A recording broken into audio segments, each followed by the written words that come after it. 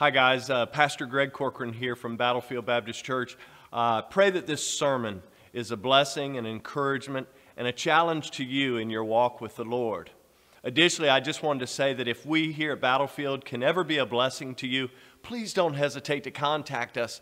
And the best way to do that is through our website at battlefieldbaptist.org. Again, I pray this sermon blesses you, encourages you, and that you'll fall more in love with God, more in love with His Word, and more in love with people. Amen. Aren't you thankful that we have a living hope? Amen. Well, it's good to be in the Lord's house with you today. And man, it's been a busy weekend. I know the college and career class ministry, they had a cookout and a bonfire on Friday night. And then the ladies got together last night to have fiesta. There's so much fiesta that went on last night. My wife is at home sick. What did you do to her? All you ladies, I blame all of you. No, please pray for her. She is at home not feeling well today. And I'll be honest with you, when she's not here with me, I miss her. And so pray for her that she would feel better this morning. I also want to ask you to be praying for a number of others. Certainly we pray for James Granahan and his continued treatment and all the side effects that he's dealing with right now. But he is strong, and greater than his strength is the strength that resides inside of him, the strength of Jesus Christ. Amen? And so pray for James Granahan. Pray for, I don't know if I've seen Ron this morning, but pray for Mary Fellons, Ron's wife. Had surgery back earlier this year to remove a brain tumor. Has gone back for more MRIs. Something is not right. Her eyesight is still affected, still dealing with headaches. Want to pray for her. Look over here and see Randy. We're already praying for Randy's dad, Roger. He was diagnosed just the other day with Parkinson's disease. And so we want to continue to pray for Roger Litzinger. I mean, it goes on and on. I mean, I look down here and I see Rosalie and Jim, and we're so grateful for what the Lord is doing. But man, we need to pray for them, that they would be strong and in the power of our Lord's might. And so continue to pray for them. Sitting right behind Rosalie is Darren, and I know his heart is heavy today as one of his good friends is in the hospital, Ron Borta. Many of you have mentioned and been praying for Ron. He's waiting. He's literally in the hospital right now. They've got his heart on a balloon set up waiting for a heart transplant, which is, I understand, a weird prayer because you have to have a heart to be able to transplant it. So we pray for not only the donor and the donor's family, but we pray for Ron and his situation there and so many others. Joe, and I didn't see Rhonda this morning. She's probably with Joe, but Joe Chambers continuing to recover. We need that to move along. That he might get the regain the strength that he needs in his legs. And certainly Sonny is at home, and Jamie wants him to get recovered right now, real quick. She's ready. Yeah, she's giving the thumbs up. But anyway, I'm looking forward to being with you. But here's what I want us to do. Let's pray. And then we're going to get started. In fact, before we pray, I want to remind everybody, and I didn't ask the guys to do this, so we've been talking about family matters over the past couple of weeks, and I want to remind everybody of our initial imperatives when it comes to this series. And number one imperative that we need, man, these guys are right on time. Look at them. I didn't even tell them I was going to do this. Number one, God is God and I am not. Amen? Everybody agree?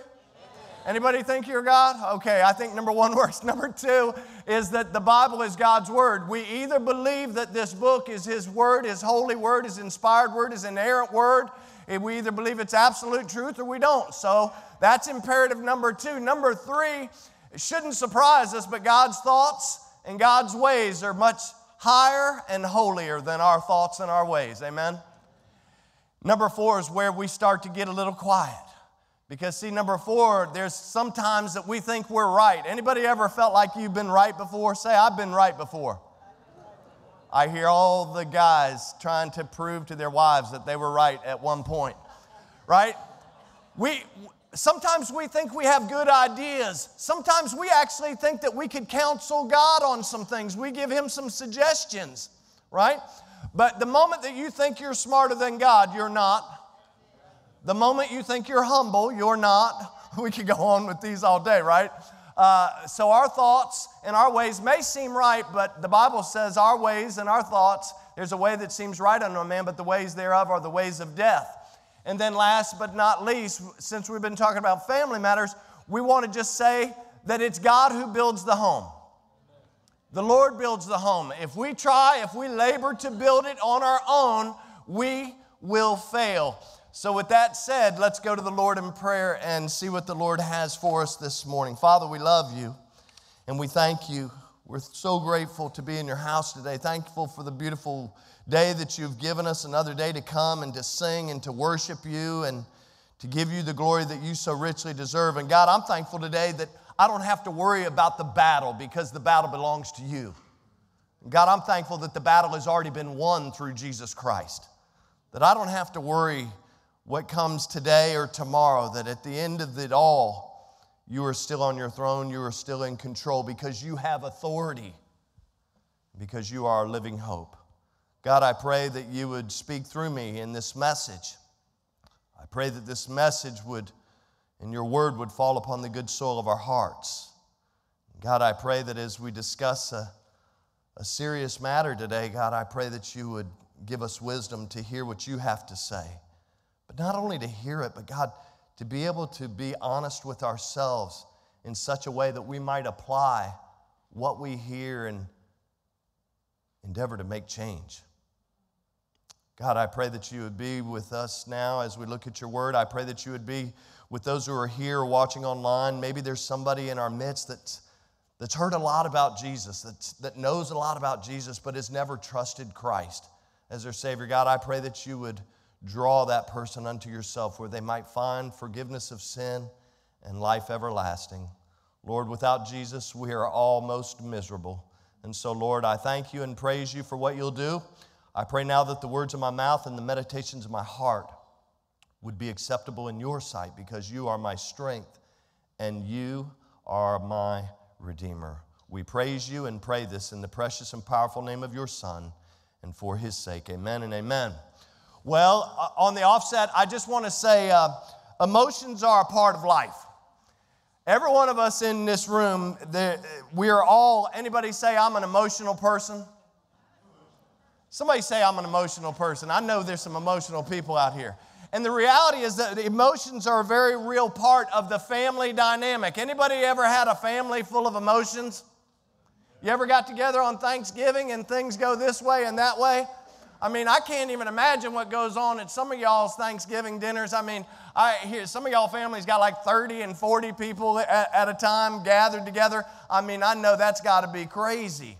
But we're all emotional people, and the reality is that we feel love, we feel joy and happiness, we feel sorrow, we feel guilt and disappointment, and on the list could go. And it's not really a bad thing that we are emotional.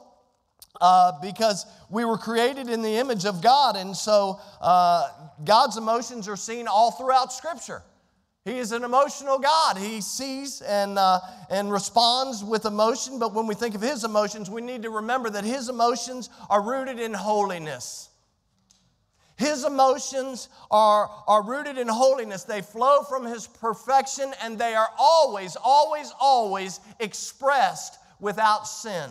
But you know, sometimes we get so emotional, it becomes sinful, doesn't it? Sometimes we let our emotions get the best of us. And the reality, though, is emotions in and of themselves are neither good, but how we deal with emotions is pretty important. In fact, someone has said this, said, we will either manage our emotions or they will manage us. And so Scripture gives us a strategy for success, and I'm just going to give it to you. It's just a little thought. You might want to write it down a little bit later and come back to it. But in Galatians chapter 5 and verse number 16, the Bible says, walk in the Spirit, and you shall not fulfill the lust of the flesh. If you want to have victory over any emotion, now I haven't even revealed what emotion we're going to talk about. Well, I guess I have. Did they put the title up behind me? They've already revealed it. It's already, the secret's out. If we're going to have victory over any emotion, the reality is we need to walk in the Spirit, not in the flesh.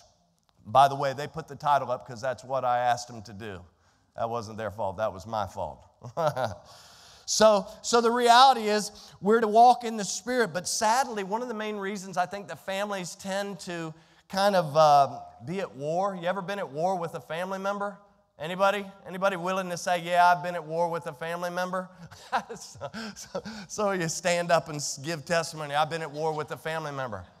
You know the reason why we tend to be at war with family members many times is because we don't walk in the Spirit. We walk according to what I want. We walk according to that three-person rule, me, myself, and I.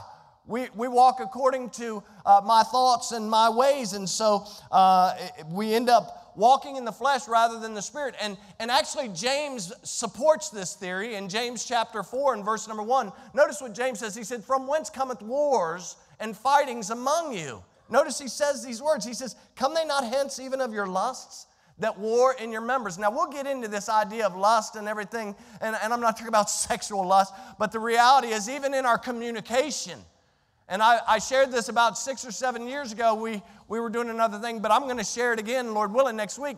Even in our communication, our communication is driven by what we lust, what we desire. I want to have agreement. I want to be right. I want to be heard, for crying out loud. And so we lust to have that in our communication, and it drives our communication. And the same thing is true when it comes to this emotion that we're going to talk about today, this emotion of anger. Because the reality is the emotion that is most affected in our lives, if we're honest with one another, yes, we feel love, joy, happiness, and sorrow, and guilt, and disappointment, and on, but the emotion that we are most affected by our own selfish desires, watch this, is anger. Our selfish desires, what we lust for, drives anger many times. Merriam-Webster defines anger this way. It says, anger is a strong feeling of displeasure and usually in opposition, watch it, to someone or something. Have you ever been angry with someone? Have you ever been angry at something? I'd say we've been living in about a 3-year stupor of anger about the things that are taking place in our country and on and on. But we have to be very careful as children of the Most High God. Biblically speaking, there are 2 basic types of anger, and if you want to write them down, I'm guessing you could guess what they are. Number 1 would be godly or righteous anger, which is an emotion of displeasure similar to God's anger or wrath that arises, watch it, in response to sin and injustice. Now, when you look at godly anger, most of the time throughout Scripture, when we see this type of anger, it refers to God's anger, not ours. See, all throughout Scripture, you'll see references to wrath, to anger, and on. But most of the time, it's referring to God's dealing of anger. Remember, I said that God's emotions are rooted in holiness. God's emotions flow from His perfection, and God's emotions are never expressed in sin. And so it's okay. In fact, Psalm 7 in verse number 11 says, God is angry with the wicked, watch this, every day. You know, God's angry with the wicked every day. Have you ever gotten up for a whole week in a row, every day you're angry? Anybody? You just wake up angry. They call it, back in the day, they used to say he got up or she got up on the wrong side of the bed. Right? We get up and we're angry for whatever reason. Romans 1:18 declares that the wrath of God is revealed from heaven against all ungodliness and unrighteousness of men. 1 Peter 3:12 tells us that the face of the Lord is against them that do evil. So even when, like sometimes we want to be God's helper. We want to tell God, God, why aren't you angry? God, why don't you do something? Why don't you zap somebody with the holy zapping? Like we like think that we can counsel God on when He should be angry. But can I tell you that even when God seems to be silent, doesn't it feel like sometimes God is silent? Even when God seems, or maybe you feel or you think that God is silent concerning sin that is running rampant, I can assure you from the very authority of God's Word that His holy displeasure to sin continues every day. This is who He is. This is a part of our great God.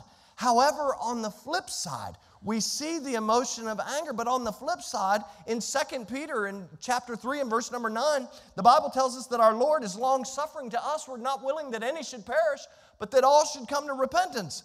So you may be wondering, well, how is God perfectly angry and how does he hate sin? And at the same time, how can he be long-suffering? That's when you got to go back to imperative number 1. He's God and I am not.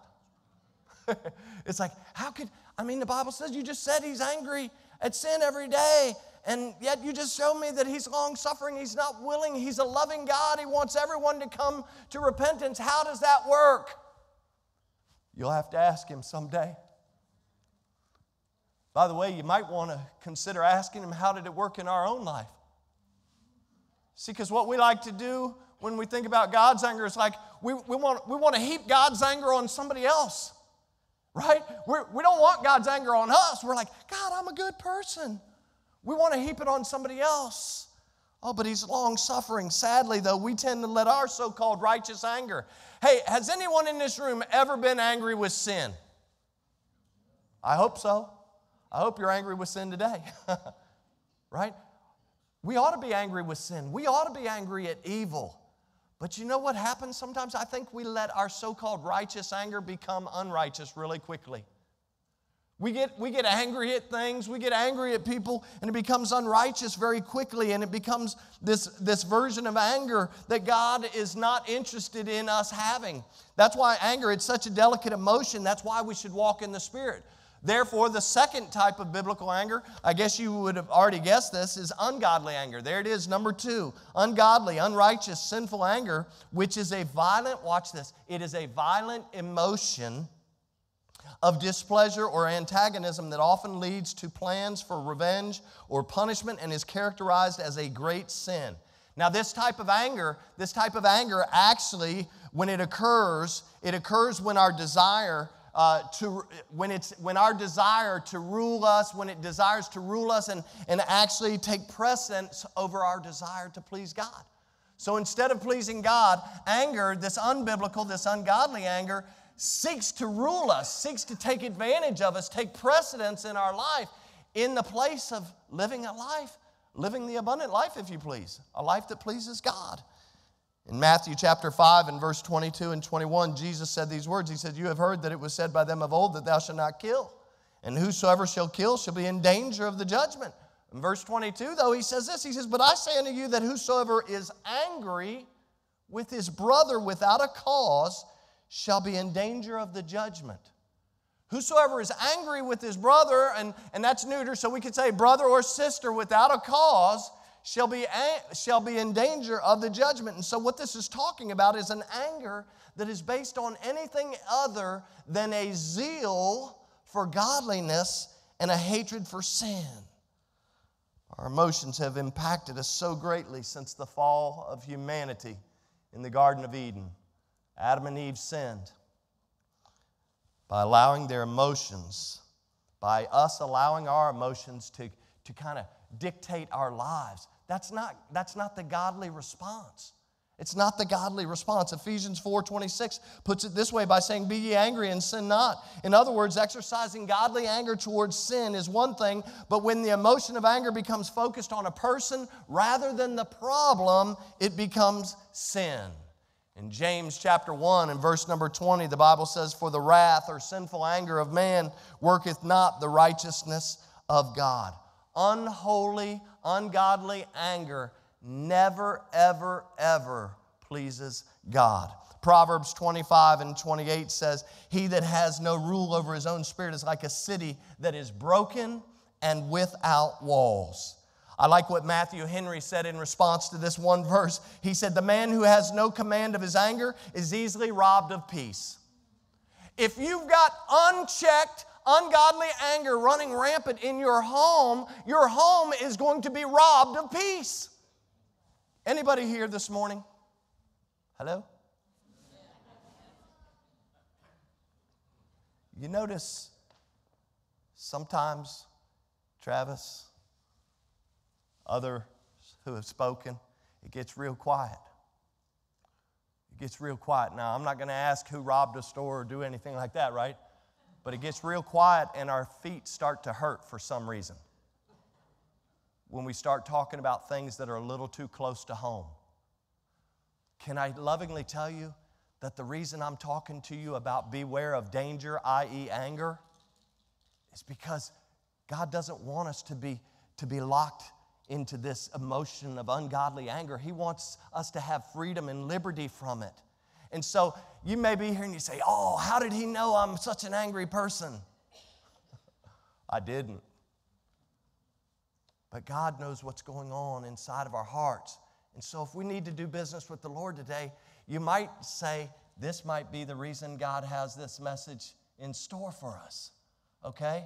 It's okay to deal with these things. Unbiblical anger. Listen, Matthew Henry, notice again, he says, the man who has no command of his anger is easily robbed of his peace. He went on to say this, he lies exposed to all the temptations of Satan and becomes an easy prey to that enemy.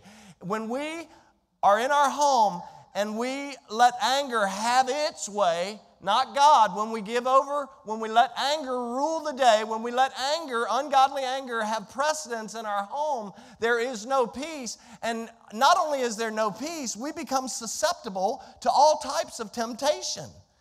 Family members, listen, family matters. So if you struggle with ungodly anger, not only are we going to be devoid of this peace, but we have to be careful because there's a roaring lion who walks about seeking whom he may devour. So with that said, you guys trying to figure out where we're going, turn with me back to Genesis chapter 4. Genesis chapter 4. All the way back. A couple of weeks ago, we were talking about that God created male and female. Male and female had the various roles and responsibilities, and male and female were joined in marriage. And we continued last week by looking at the example of Mom and Grandma, Lois and Eunice, and in the life of Timothy and how important that was. And today I want us to go back and look at this story that may seem very familiar to us. But as we'll see, when you get to Genesis chapter 4, as you'll see, it doesn't take very long for tragedy to strike this very first family in the Bible because of humanity's fall, the cause of tragedy, and to be honest, quite honestly, all of tragedy in life, to some degree or another, all of tragedy in life is the result of this not so popular three-letter word. It's called sin. Right? My mother-in-law always asks me, what are you preaching on tomorrow? And so last night, and the reason is her father-in-law pastored out in Missouri years ago, and she would ask him what he was preaching on, and every time she ever asked him what he was preaching on, he said sin. And so last night I was at the ironing board trying to get all gussied up for you, and she walked by, and I said, well, Queen Mother, I said, it finally happened. And she said, what? And I said, you always ask what I'm preaching on. And as soon as I asked the question, she said, sin. And so she remembered even that. Oh, listen, when it comes to anger, God reminds us in verse number 7, as we'll see here in just a second, He reminds us in verse number 7 that sin lies at the door. James 1 in verse 14 and 15, the Bible says, but every man is tempted when he is drawn away of his own lust and enticed. And when lust hath conceived, it brings forth sin, and sin, when it is finished, it brings forth death. Oh, listen, the wages of sin is death. We have to be careful of this thing of ungodly anger because the wages of sin is death. Ecclesiastes 2:26 says, for God giveth to a man that is good in his sight wisdom and knowledge and joy, but to the sinner He giveth travail. Oh, is the sin of ungodly anger about to destroy you or a family this morning? Because that's exactly what it did here in Genesis chapter 4. You may recall, after God created male and female in Genesis chapter 1, you remember the very first thing that God says to him in Genesis 1, chapter 1 and verse 28? He creates male and female, and then He tells Adam and Eve, He says, be fruitful. He says, be fruitful, multiply, replenish the earth, and subdue it. Take a hold. Use this earth that I have created for you. And as we begin chapter 4, they've been banished from the garden, and you'll notice they're out to the east of the Garden of Eden, so to speak. They've set up shop here, and which is kind of ironic because when I read the Scripture, it's almost as if it's a little extra punishment. You're outside of the garden, but you can still see the garden. Sometimes I think that's what happens when ungodly anger gets a hold of us. We see the abundant life that we could have in our family, but we allow ourselves to be controlled by an emotion rather than allowing ourselves to be controlled by the very Word and Spirit of God. And so they're out there and they're banished from the garden, but here, look at Genesis 4, they're now experiencing joy of childbirth. They've had a child, but notice what it says here in verse 1. Verse number 1, the Bible says, and Adam knew Eve, his wife. There's a little thought for us. That's a different message for a different time. And she conceived and bare Cain and said, I have gotten a man. Where did she get it from? From the Lord. She said, I got it from the Lord. It's a reminder that all life, every life is sacred. Every life is given from God. And that's another message as well for another time. Look at verse 2. Verse number 2. And by the way, there's so much here. Like even how she names this first child. I mean, Cain's name actually comes from that phrase that she had received this man-child from the Lord. It's actually an illustration of what God had done. So even his name is tied in. And the sad part is so is Abel's name. We could do a search on this and a study on this, but just for the sake of time, bear with me. Look at verse 2. It reveals the arrival of Abel, and then we jump forward in time. Can I just say this? Cain and Abel are not boys any longer. These are grown men by this time. You say, how do you know this? Because verse number 2 tells us here, it says that Abel was a keeper of the sheep, but Cain was a tiller of the ground.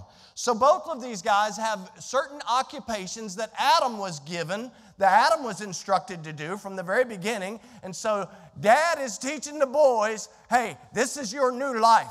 You're going to either be a keeper of the sheep or you're going to be a tiller of the ground. You're going to do this, you're going to do that. There weren't very many occupations. There were no accountants back then. There was no need for lawyers yet. There were no need for doctors. Adam had become basically the priest of the family, so to speak, right, at this time. And so we see these young boys, they're out there, they're operating worthy and needed positions here on earth. But moving on to verse number 3 and following, notice the Bible reveals this. It says, in the process of time. In other words, at the end of days, a prescribed time. When we say at the end of time, you might say, well, what was the end of time, the process of time rather? What was the end of days? Was it a year? Was it after? Was he setting up the Passover? Was it the end of the work week? What was it? To be honest, no real theologian knows exactly what the process of time is. And so it's kind of futile to kind of dig into that little deep hole. But the Bible says in the process of time, it came to pass that Cain brought forth of the fruit of the ground an offering to the Lord, and Abel also brought of the firstlings of his flock and the fat thereof. And the Lord had respect, or that word had respect, that phrasing there means that the Lord actually looked upon with satisfaction. He looked upon Abel's offering with satisfaction. And then verse number 5 says, but unto Cain and to his offering he had not respect. So in other words, he did not look upon Cain's offering with satisfaction. So when we do a deep dive into the totality of Scripture, we can conclude that at some point divine instructions had been given. Divine instruction had been given about offering to God. Do you know that those instructions, I know we're living in the New Testament, this is not a message on that, but they're still intact. Paul said, I beseech you therefore, brethren, by the mercies of God, that you present your bodies a living sacrifice.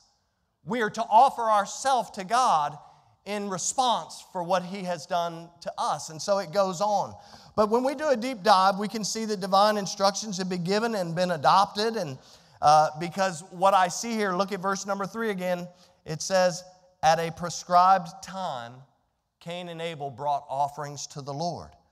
And here's the deal. Because in verse number 4, we see that God has respect unto Abel's offering, and He doesn't have respect to Cain's. And so it's not really the focus of the message, but I'm going to give you some thoughts here, because everybody seems to ask, well, why did God reject Cain's offering? What was it that made Him reject Cain's offering?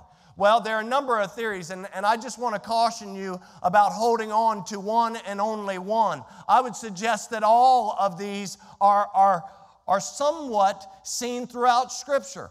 I don't believe that you can prove wholeheartedly one over the other, but I'm going to give you some thoughts here. And number one, some suggest that God's rejection was because of the type of offering that was given.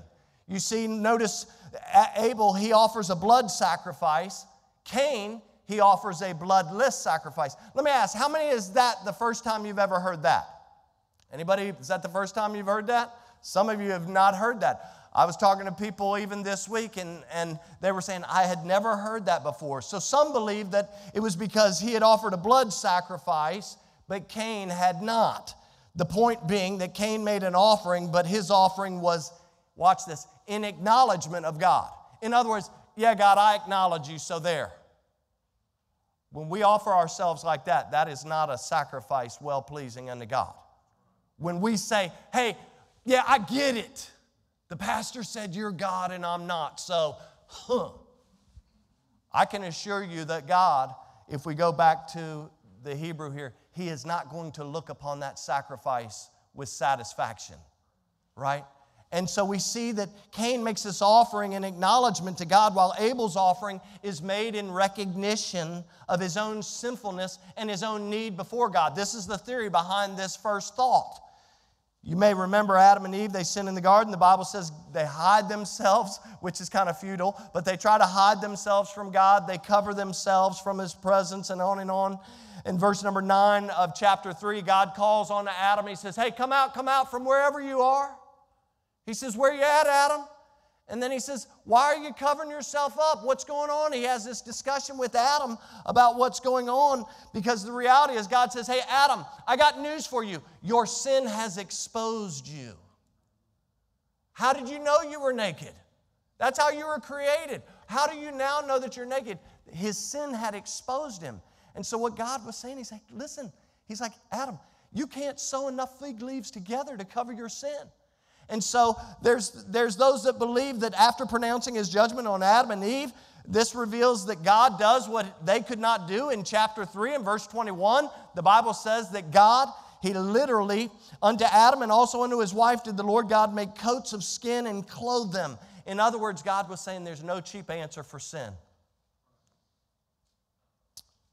God was showing them a blood sacrifice had to be offered. Now, in that chapter 3, just a thought. Do you think God was angry at their sin? Anybody? I think He was pretty angry. But in love and in mercy, watch this, in love and in mercy, God shows Adam and Eve what could be done temporarily, and also gives them a picture, future, of what would be done permanently, right, through the blood of Jesus Christ to atone for sin. And so I very wholeheartedly believe and see that in chapter 3. But since the Levitical law and the Mosaic law had not come into being as of yet, we have to be cautious about just looking at that one idea. Some actually say that God's rejection, number 2, was based on the kind of offering. Scripture points out, look at verse 4, it points out that Abel offered his very best, while Cain offered his very least. Look at verse 4. Abel brought of the firstlings of a flock and of the fat thereof. When it says the fat thereof, he's talking about the very best that he had to offer. But in verse number 3, the Bible says Cain brought out of the fruit of the ground. In other words, he brought a portion. He brought some of the produce. He brought some corn. He brought some seeds. He brought some of what was gained from tilling the ground. And so, in other words, this theory suggests that the selection of their gift revealed Cain and Abel's state of mind, which then ties to the last thought, which is that others actually believe that God's rejection was based on how the offering was given. How the offering was given.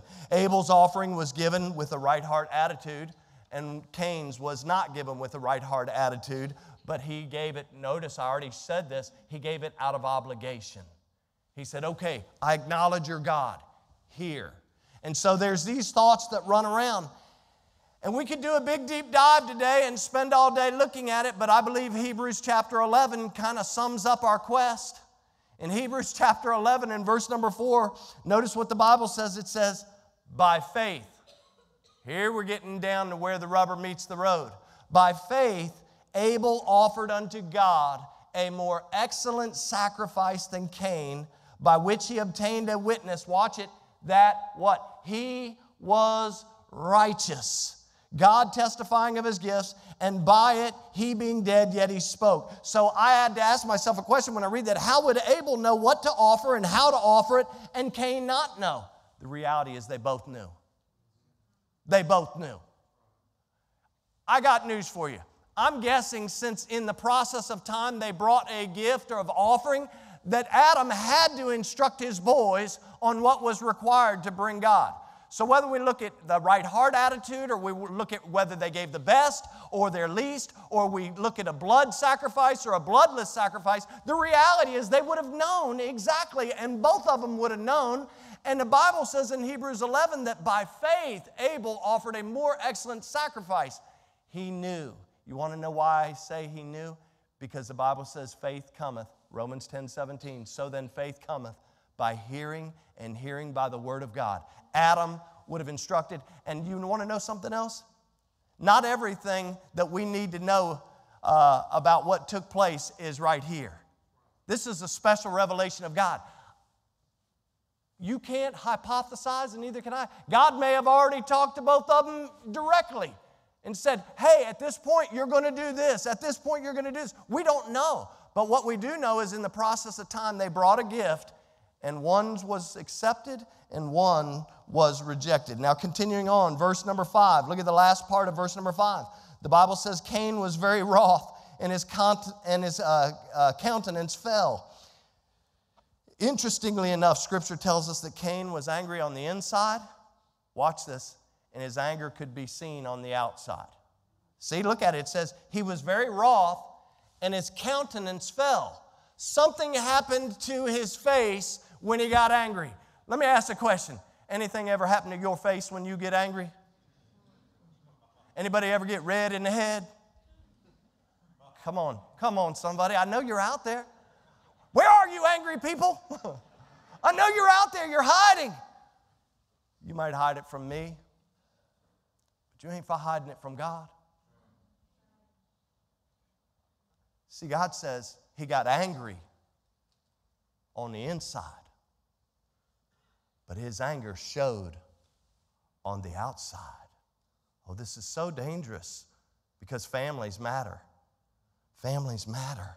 Oh, listen, I think about ungodly anger. It's not only felt, but it can always be seen as well. Proverbs 14:17 says, he that is soon angry deals foolishly. He that is soon angry deals foolishly, and a man of wicked devices is hated. Ecclesiastes 7:9, the Bible says, be not hasty in thy spirit to be angry, for anger resteth in the bosom of fools. My title depicts that anger is only one letter away from the word danger.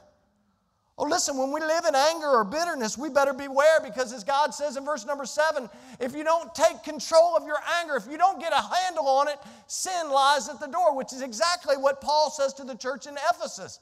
He says, listen, be ye angry and sin not. Let not the sun go down upon your wrath. And then the very next verse, he says, neither give place to the devil. In other words, if you don't deal with your anger, ungodly anger, you're leaving the door open. And I got news for you. That slimy devil, he'll crawl in. You give him an inch, he'll take a foot, right? So to speak. Oh, listen, we have to be careful with this. In verses number 6 and 7, look, we see Cain refusing God's counsel. God says in verse 6, he says, and the Lord God said unto Cain, why are you angry? Why art thou wroth? And why is your face affected? Why is your countenance fallen? If thou doest well, shalt thou not be accepted? And if thou doest not well, sin lieth at the door. In other words, I have to go back to the point that they knew what was expected, because God says, hey, you know how to do right? You've been instructed. You know what the right process for offering a gift to me inquires. So Cain, why are you so angry? Stop with all the anger and just do right. In fact, I almost titled the message, Do Right. He says, just do right. It's going to be well. It's going to be okay with you. But what I see here in verse 6 and 7 is that sometimes God has to bring you and I to the point where He shows us that we are wrong and that we are in error. And lest anybody think that God is the bad guy in this story, I want to remind you of Proverbs 3 and verse number 12. Guys, if we have that, show it. For whom the Lord loveth, He correcteth. So you say, well, Abel, he had this testimony, he's righteous, and evidently, and I'm going to read you a verse here in a second from 1 John chapter 3, you're going to see that Cain, it says his ways were evil, and so you're going to say, oh, one was wicked and one wasn't. The reality is that God corrects Cain because He loves him. He says, no, I love you too much to let you do this. You are my creation. I gave you to your mom and dad. Again, remember, his mom says, I have gotten this man from the Lord. And so God confronts him with truth. He shows him how to take care of it. And He does the same thing with you and I. He tells us how to swallow our pride and do the right thing. But unfortunately, when we are angry, it doesn't matter whether God or whether it's someone else correcting us. You know what we typically do when somebody else corrects us? Anybody? Come on. You know what we do? We get angrier. We're like, how dare you tell me I'm angry? We get on our hobby horse, our holy hobby horse. We're like, you don't know what anger looks like. You want to see some anger? You come here tomorrow. I'll show you anger. Okay.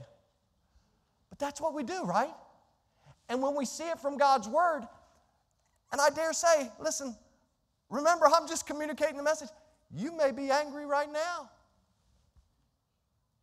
because you thought you were going to come in and hear a little feel-good, fancy-free, prosperity-driven gospel message. Well, not here. Because God wants us to understand the dangers. The danger to you, the danger to your family. And it doesn't have to be the husband, it doesn't have to be the wife, it could be the young people in our families. Listen, I too was once young, but now I am old. But I remember when I was young. Oh, listen, you don't think I spun a few webs in my time? Young people, you think you're smarter than everyone else? Oh, I used to spin the same webs you try to spin. Pit one against the other.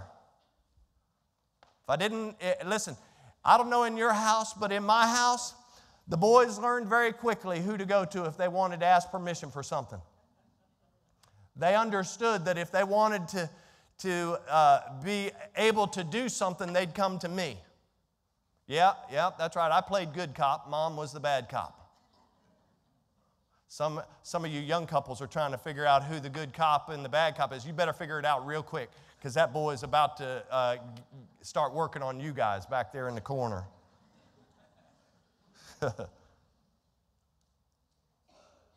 We get angry even when we're corrected from God's Word. We get angry when our friends correct us. You know what? We ought to be correcting one another, and we ought to be men and women who are able to handle that correction. Speak the truth in love. Now, there's a way to correct. Speak the truth in love, right? But we ought to be all about that, and we ought to be very, very thankful for Psalm 103 and verse number 8. Because Psalm 103 and verse number 8 tells us that our Lord is merciful and gracious, and that He is what? Slow to anger and plenteous in mercy.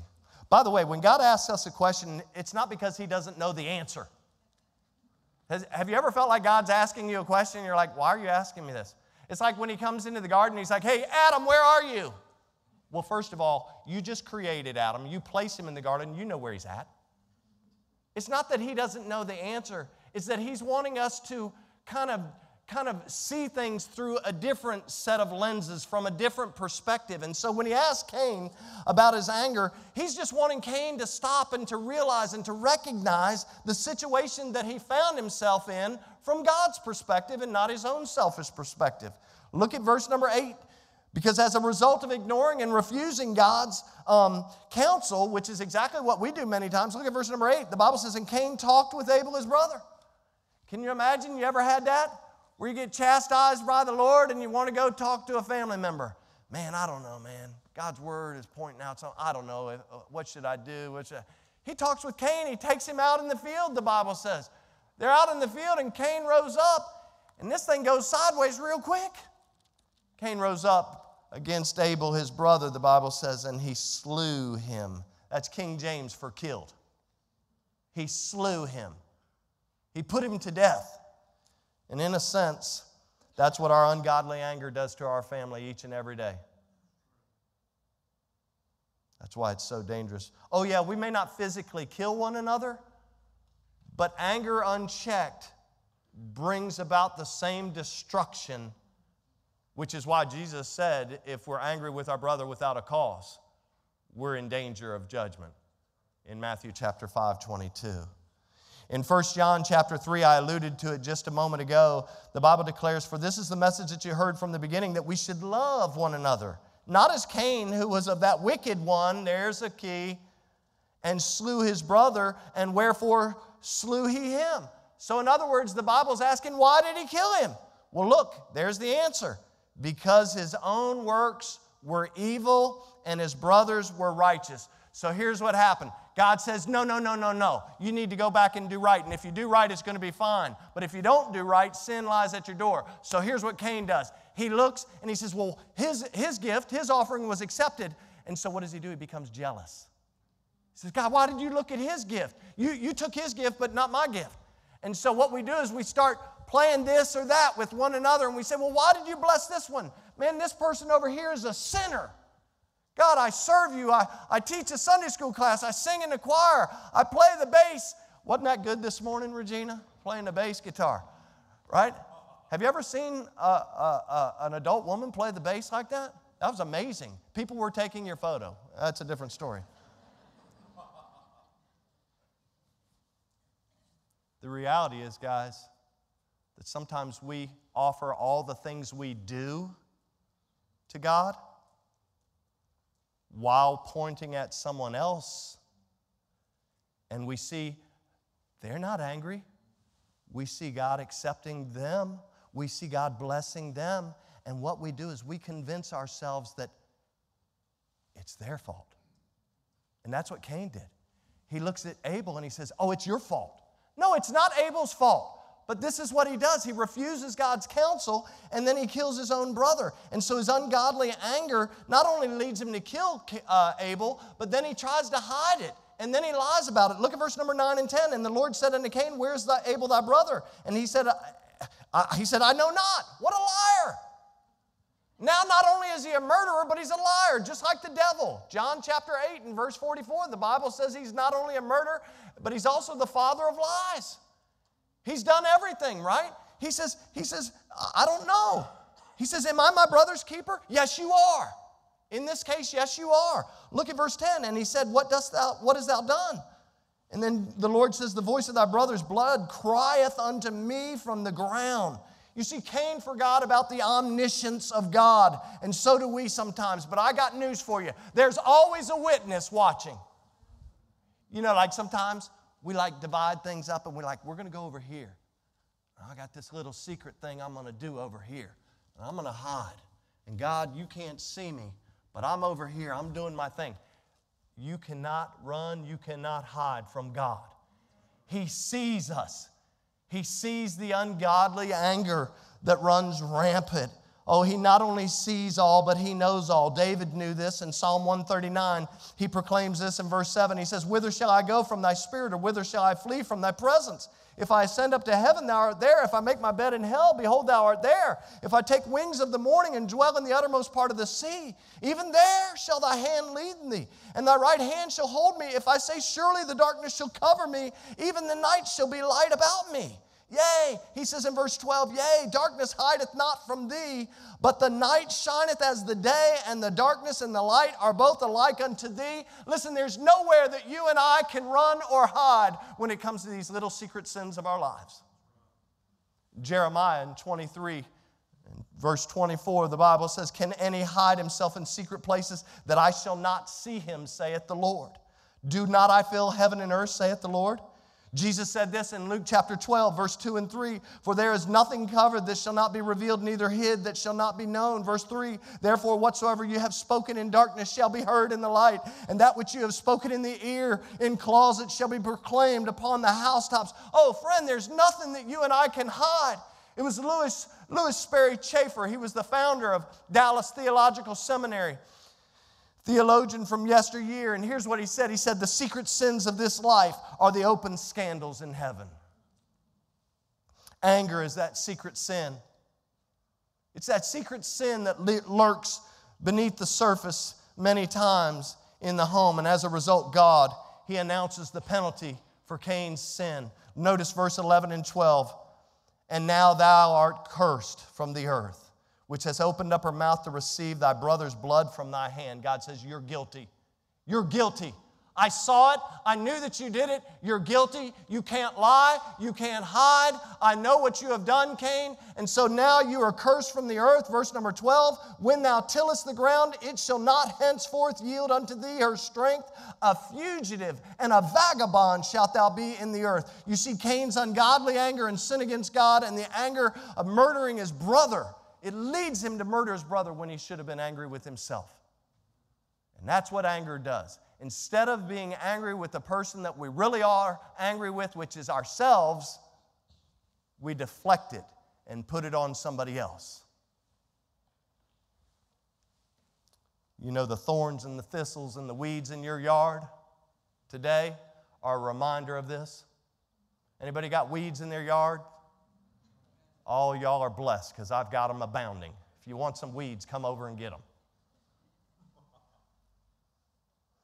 The heartache, the sorrow, the weeping, they're all ongoing reminders. They're all ongoing reminders that there is an ongoing penalty for sin. Psalm 34 and 21, the Bible says, evil shall slay the wicked, and they that hate the righteous shall be desolate. Proverbs 8:36, but he that sinneth against me wrongeth his own soul. All they that hate me love death. Sadly, Cain showed absolutely no remorse. Why? Because he was absorbed with self. And that's what anger typically does. We get so absorbed with self. See, that's where it comes from. See, I selfishly want my way. And when I don't get my way, I get angry. Can I be really transparent with you? I wasn't very happy this morning when my wife woke up and she said, I can't move, I don't feel good, and I'm sick, and I won't go into all the details. But as I rode here, I was like, you dirty devil! You know I'm preaching on anger today. Anybody been angry this morning already? Come on, somebody, be honest. Nobody was angry. We all woke up eating bonbons.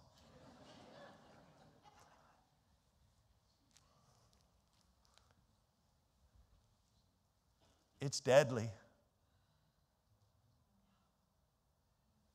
That's why I said beware. Beware of the danger. Look at verse 13, and I got to wrap this up here. No, Michaela, it's not the final verse. Look at verse 13. Sad. Look at what Cain says. He says, my punishment. See, God said, you're cursed from the earth. Whatever you do, you keep tilling the ground, but it's not going to produce its strength anymore. This is what you are. You're a vagabond. For the rest of your life, you're a fugitive.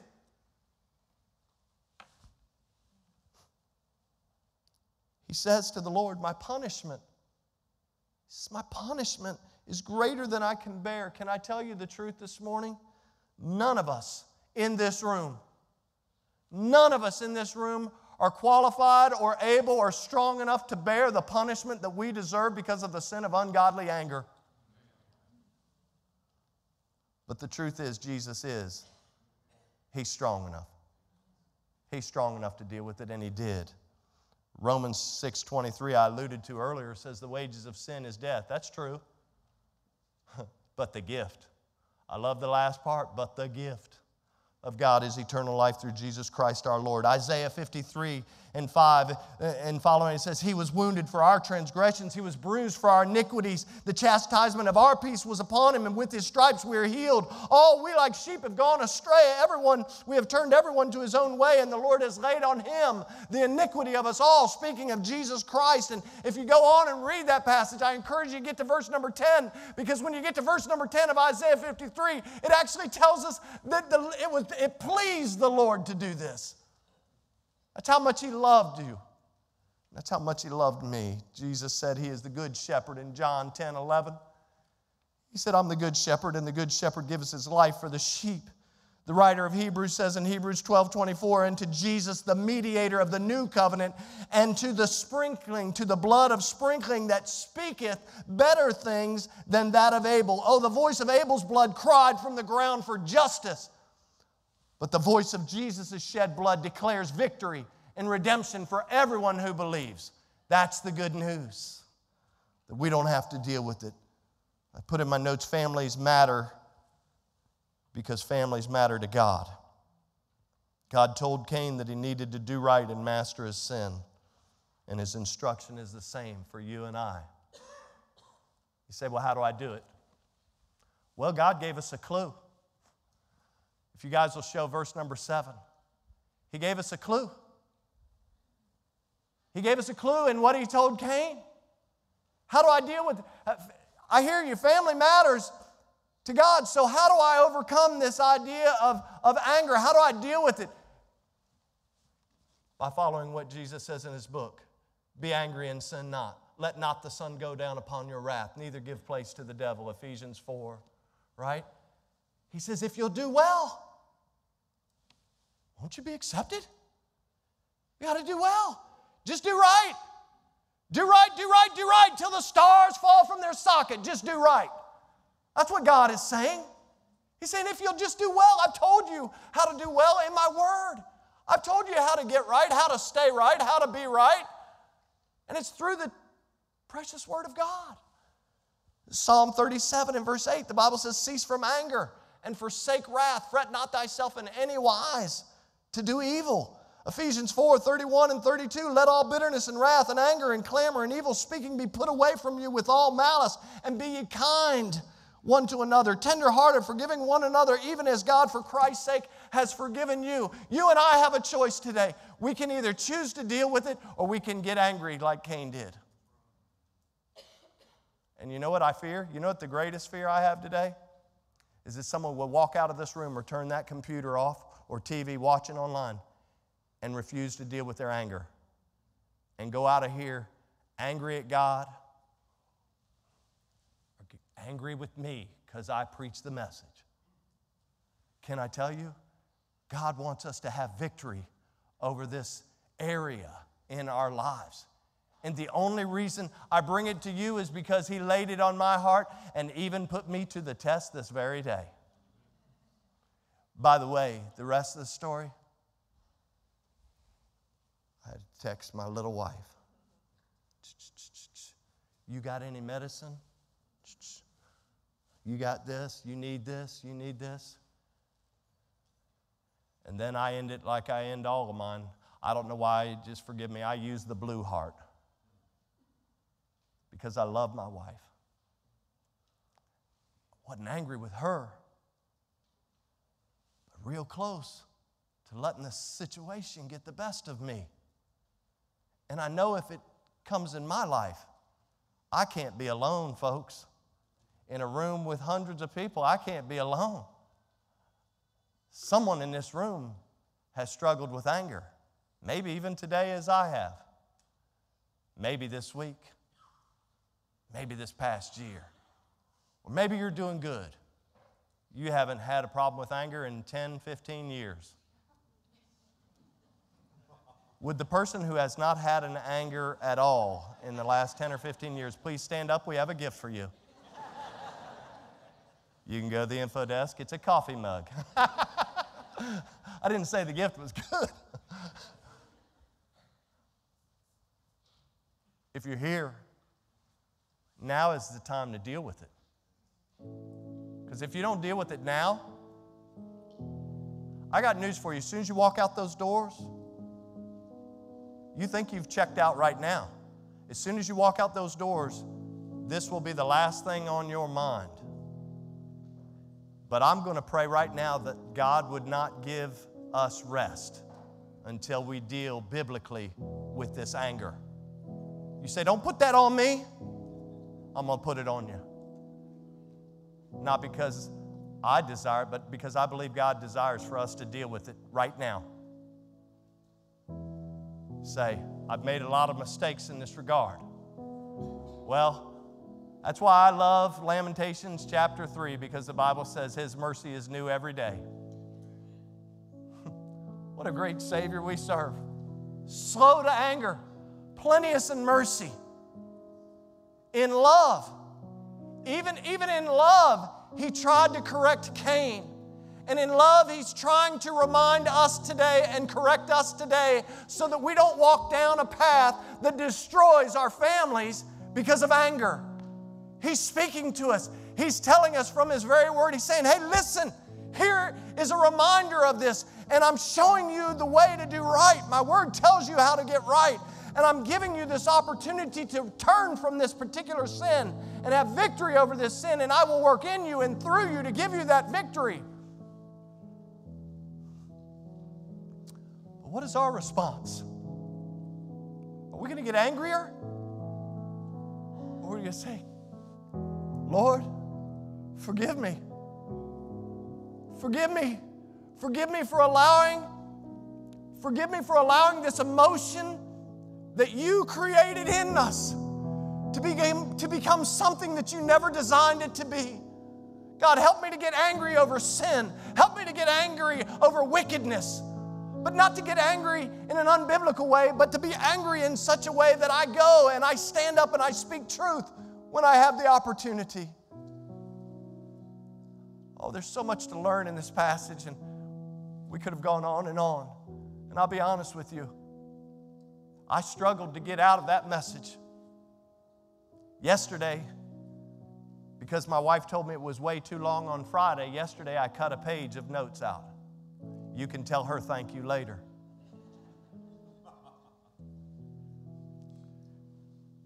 Will you do yourself a favor today?